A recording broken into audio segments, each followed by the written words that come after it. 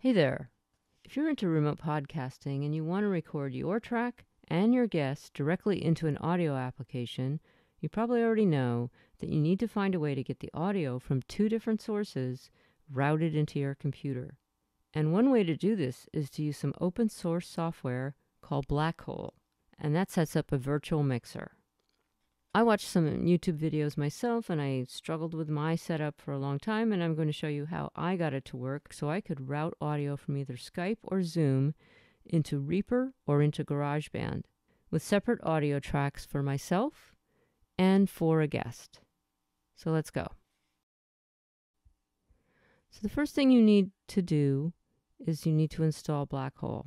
Now, the thing about BlackHole is you're not going to see it as an application sitting on your hard drive later, like you can click and open it like any of your other applications. But it is there on your hard drive as something you can select when you get to your audio MIDI settings.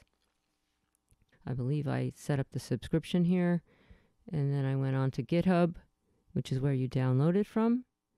Download the installer. So then I went ahead and I installed it. And then I moved on to my audio MIDI settings. Basically, any of your devices, whether they're virtual or real, physical devices, they would be listed here. The way to set this up is to click down here in the lower left corner, select Create Aggregate Device. I've already done it here, so what you're looking at is what I set up. So I'm using this audio interface, the Rode, and I have already installed the BlackHole 16 channel. Those are the two virtual devices or real devices I'm using. The Rode is my input device. Everything's being routed through this audio interface, and the BlackHole is going to be what my virtual caller comes through on into my recording program. You also have to make sure that you click the drift correction boxes over here. Now you can see up here we have these sub-devices, the BlackHole, and we have the Rode. And the input channels for the BlackHole are 1 through 16. Now you notice that number 17 over here, that's actually going to be the Rode, and that will make sense to you when we set this up in an audio program. So let's take a look at what happens in Reaper if we try to record a remote guest into Reaper. And I've already set this up. I've already set up Reaper and tested this out before, but I'm going to walk you through it. Most important thing is, of course, check your preferences and your audio settings. So the device won't be the first time set up to what you want.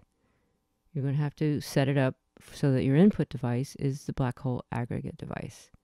Second thing you need to do is make sure this checkbox down here is checked. Allow use of different input and output devices. And they say it's not recommended, but you can't really do this unless you check this. And in this case, my output device is my audio input device, which has my headphone monitors and my microphone attached to it. Okay, so now I've already set up these tracks, and you can see that track 1 is picking up my voice. And you might wonder, if you're not familiar with Reaper, how do you get these tracks in and how do you set them up? You have these channels that get set up here whenever you set up a track. So that enables you to select what is your device. And in this case, you can see this says the Rode, and this has the BlackHole Aggregate device. It actually is input number 2. And let's just imagine if we were adding another track. You would then have the option to record enable it. You would go down here, you would click this button to record enable it, and as soon as you get that, you then have the option to select an input. And as you can see here, the stereo input is what you would want for your guest. And you have these tracks that we talked about. We saw these in the audio MIDI setup, 1 through 16. You would do that. This track, my audio track, is set up to be mono, as you can see here. And you can see at the very bottom it says front center Rode AI1. We can delete this track, we don't need it. So now we're back to the original setup, and we want to do some tests. So what we would do is start recording, actually. So you can see my voice is being recorded here in track 1. So let's go ahead and do a sound test in Skype. Make sure that my caller would be heard and picked up by track 2 over here in Reaper. So as you can see, here's my microphone, the Rode input, and you can see it's being recorded here to track 1. Now let's go over to the test audio. We want to see if this will be picked up on track 2. And there it is. You can see it coming in here, and here's me. So this seems to be working. So that's basically the main setup here. You would, keep your audio running. You want to be able to monitor yourself on your headphones, which you're able to do in any good audio input device. Put your XLR mic into it. You should be able to hear your guest through it, and you should be able to monitor yourself through it, which is what I'm doing right now. And let's move on now to GarageBand. Local audio coming in, you can see it coming in right here. And we have remote audio, that's supposed to be my Skype or Zoom. Let's take a look at the settings. Now I had this set up like so, but I actually think my output device needs to be this. There. Let's try this. Input is BlackHole, output is the Rode. Go back here, and that's fine. When we take a look at what's the local audio settings down here, it is channel 17. Remember what we saw on the audio MIDI settings? Channel 17, BlackHole aggregate device. The remote audio, which would come from either Skype or Zoom, is channel 1, BlackHole aggregate device. Next thing we need to do is we need to arm both of these tracks for recording. And the way we do that is you right click and you choose configure track header. You make sure record enable is on, it is. And now you hold down the shift key and you hold down the record button on each of these. And we'll go ahead and start recording and see what happens. If I don't see any audio being recorded on the second channel, on the second track, then I think I'm doing this correctly. So the next step is move on over to Skype. And here we can see the microphone input is happening just fine over here. The Rode is selected as the microphone. The speakers are selected as BlackHole aggregate device. So let's try the test audio on this. There it is. Whoa, very loud.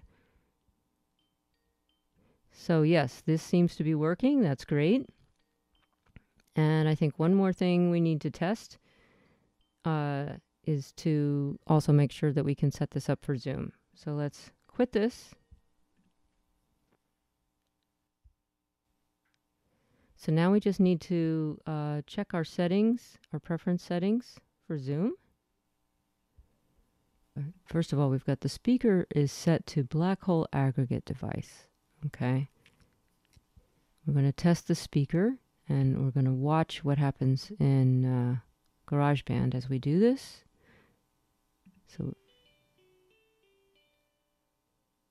you may not be able to hear the test, but you can see the test if you look at the remote audio here. Let's watch the remote audio again. Okay, that's working. And then my microphone is what you see here, the Rode. And you see the input level. And you can also see it going in here into local audio. So just for the heck of it, we're going to just record for a sec. And here we go. And you can see here the waveforms as I am talking into the local audio. And we are now going to test the speaker at the same time. And you can see there's the speaker is coming in on the remote audio. I'm continuing to talk in the first track, local audio. And again, the test speaker should come in on the remote audio. There it is. Okay, so I think we would be ready now to record a podcast. So to wrap this up, you need to use an audio input device that connects to your computer with USB. Then download and install the BlackHole software from GitHub. Configure a virtual aggregate device in your audio MIDI settings.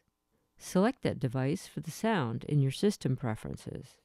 Open your recording application and set the preferences there too. Set up your tracks for recording. Set up your sound preferences in Zoom or Skype. And that's it. Believe me, it does take a while to get it right, so be patient.